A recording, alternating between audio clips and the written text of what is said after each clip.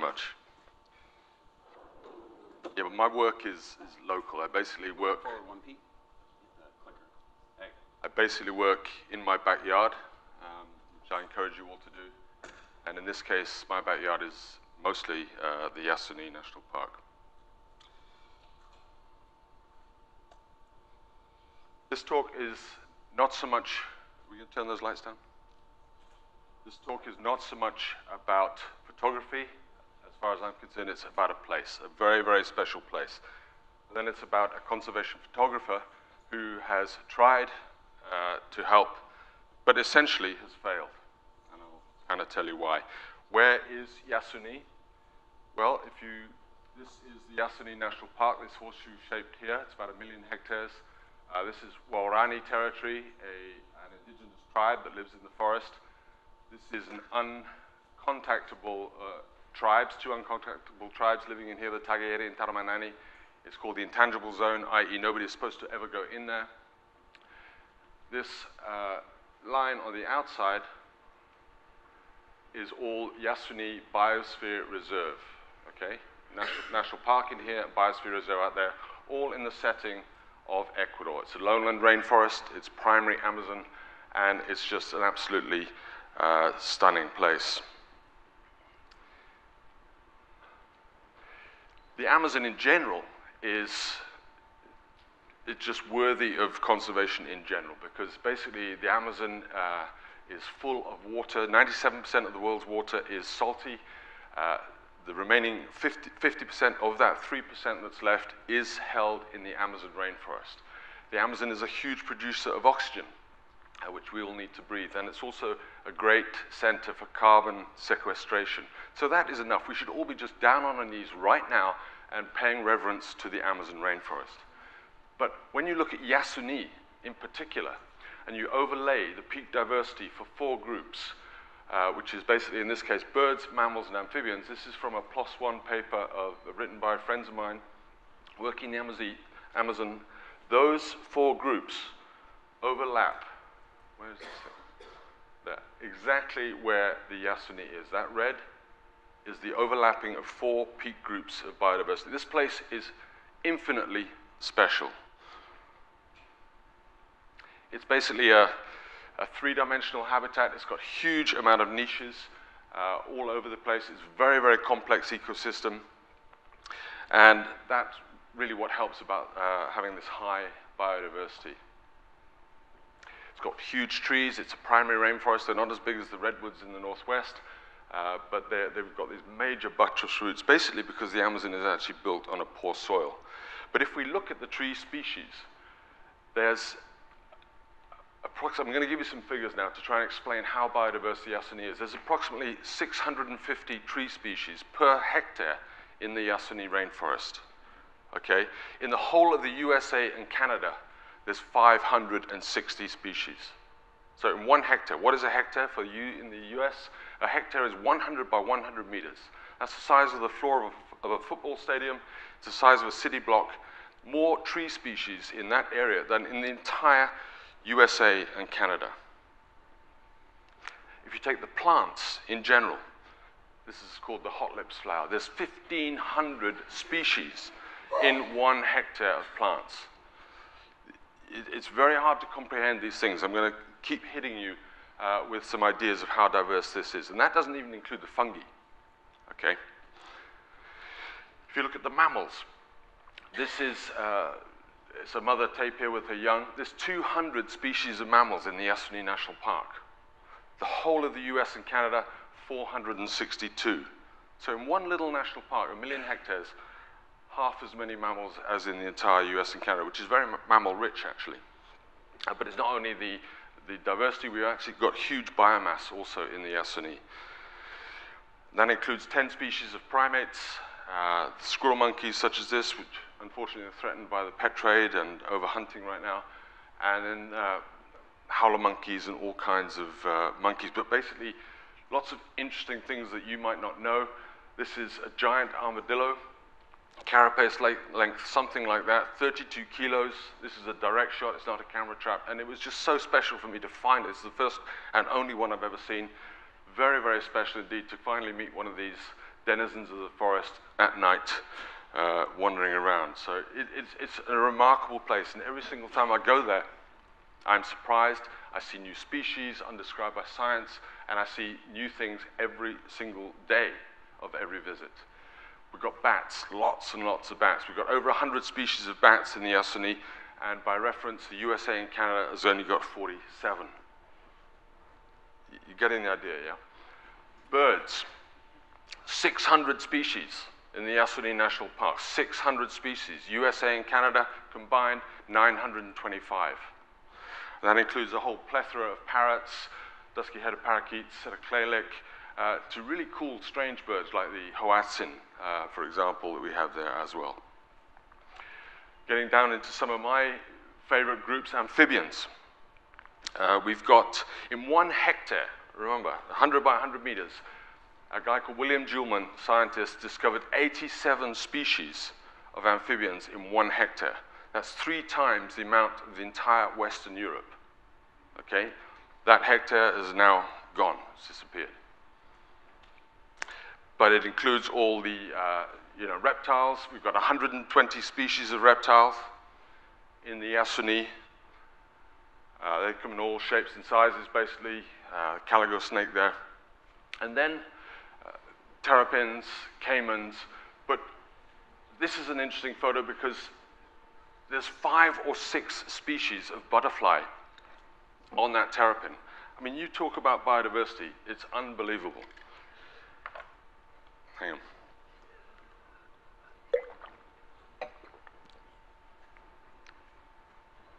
And it's the insects that really make Yasuni so special. I mean, what I've just described is special enough, but in 1 hectare, there's 100,000 species of insects.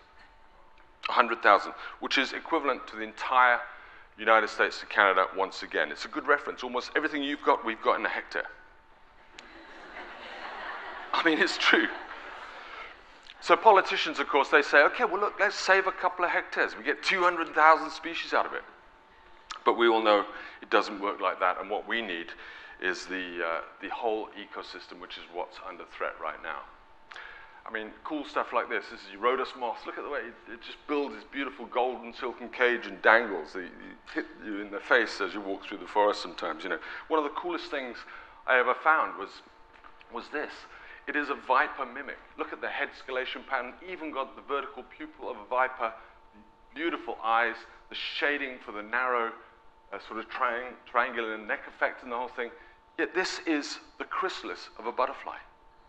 You touch it and it wiggles like a snake. It makes you jump back. I mean, it's so surprising, so amazing, the depth and the sort of the extent to which things have undertaken evolution. The niches are so narrow. There's so much diversity. If you're seen, you're eaten. So you've got this incredible system where everything is alive. You just don't see it, basically, but there's so much stuff to find. I mean, I'm guessing you're all seeing the katydid there, just up in the leaf. And that's how Yasuni is. It's just an absolutely phenomenal place. I mean, look at this. How can you evolve that? You know, it blows me away. I promise you, it blows me away. It's a special, special place. There's a group of 4, there are 3 katydids up the tip, and the moth right here, look at that. Unbelievable. I mean, I'm not talking about the photo, just the act of taking it so far to want to camouflage yourself and see and be seen, and you know, anyway.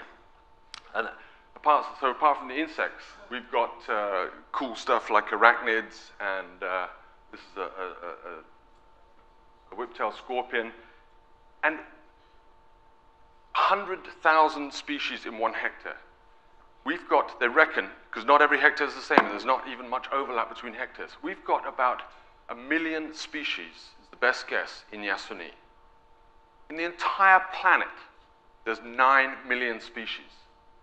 So we've got more than 10% of all the world's species in Yasuni. I'm not going to say another word for about 5 seconds so that sinks in. It's phenomenal. I mean, it's just unbelievable. It's ridiculous. It shouldn't happen, but it does. So you get the idea. It's truly an amazing place. 20 years ago, odd, I was living in the rainforest I was guiding out there as a guide. I met Renee, we got married there, and things were very beautiful, idyllic. We loved the forest, but then gradually we started noticing that there was increased boat traffic, there was speedboats going up on the rivers, there was barges coming on the rivers, there were helicopters flying overhead, there was urban sprawl growing up in Cocoa, and we started thinking, well, what is going on here? And of course the answer was oil.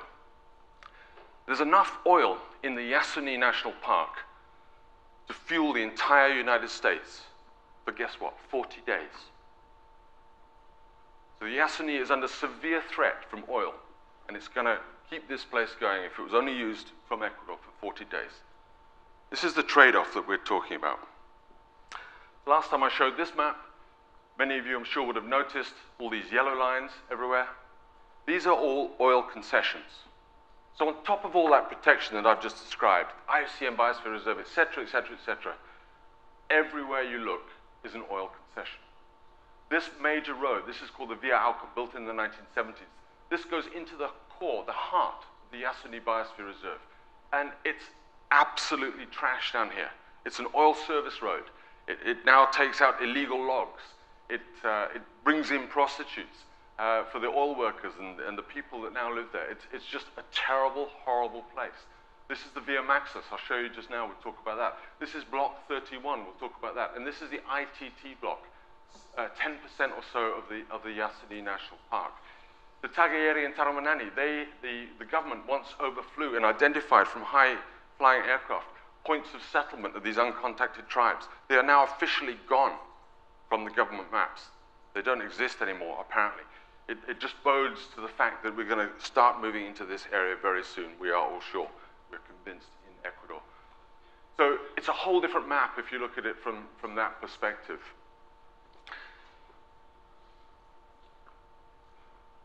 The question here today is, what could a conservation photographer do about it? Well, back in 1995, 10 years before I even knew I was a conservation photographer, Renee and I, we published this book called Amazon Images. It was the first ever book actually that came out about the Ecuadorian Amazon, and its market was the Ecuadorian people. What we tried to do, it was our first ever book as well, but what we tried to do was just celebrate the Yasuni, try and get rid of this image, this stereotype that the Ecuadorian people had. As I say, my work is entirely local. I mean, I'm working on the Ecuadorian people, and I believe you cannot conserve anything until you give these local people a sense of pride of what they've got. So this is the whole idea, trying to build it up from the bottom. We were trying to raise awareness and change that stereotype that they had. But we included the negatives. This is the Maxus Road, photographed in slide many years ago, in 1994. You can see it's not an insignificant little thing. This is a major road going into the heart of the most biodiverse place on the planet. It's pretty bad, and all the negative predictions that I put in that book, they've all way long since come true. So then there was an ITT initiative, where the government of Ecuador said, okay, look, it was a great initiative. We all wholeheartedly supported it. And we did this book to support the initiative. Basically, the government said, the ITT reserve is worth $7 billion. You, the Western world, give us $3.5 billion, and we will leave the oil underground and suffer the consequences of the rest. So the Warani, these people, these jungle Indians, are phenomenal people.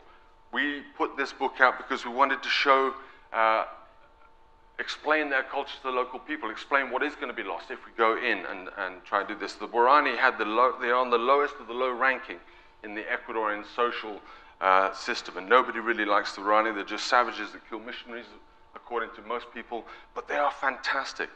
So we got Trudy Style and Sting on board. That gave it more gravitas to the Ecuadorian people, because nobody really wanted to even open a book about the Ecuadorian Warani. There's some out there that you can have a look at later, but as soon as they see Sting's name on board, then they kind of open it. So it all sort of trying to generate interest for the people. But as I say, they've got very little value to the Ecuadorian community. We wanted to show their culture, the way they live, the fact that they're very human. They've got a great sense of humor.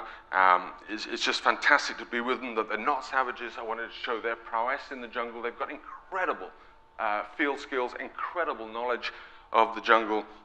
And so, as I said, we put this book out, and it was a success. This was something that I can actually tick, because the government, the president came along, and he saw the book, and he said, I need that book, and he did a presidential copy. He was the official gift to the OPEC member nations when he was trying to describe what we were going to lose if we went in and did the ITT. And of course, it was all back to reference with the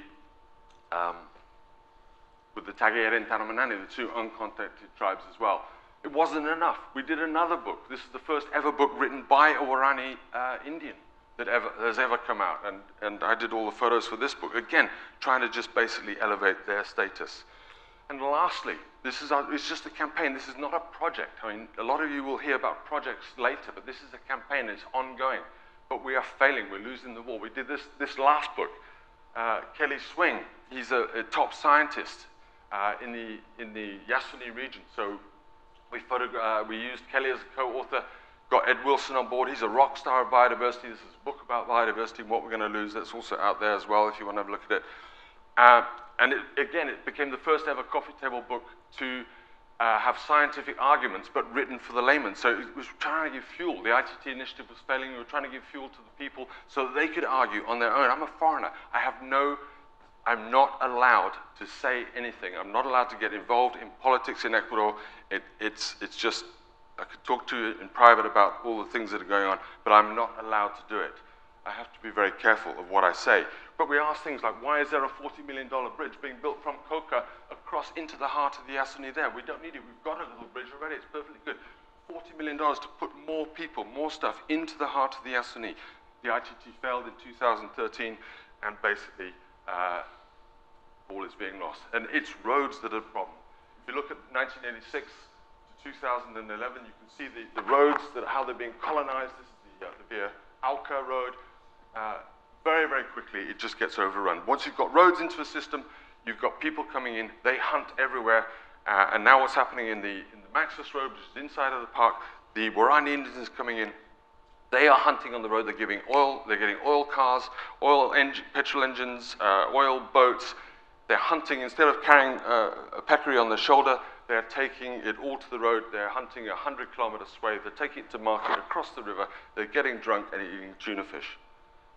And all this for the sake of 40 days of fuel for the Yasuni. I mean, I've talked to top officials in the government. I talked to Tom Lovejoy the other week. He's trying to persuade not president, but just below the president, ministers to go into Peru to show the offshore inland model. This is what we're trying to say to the people of Ecuador, the governments.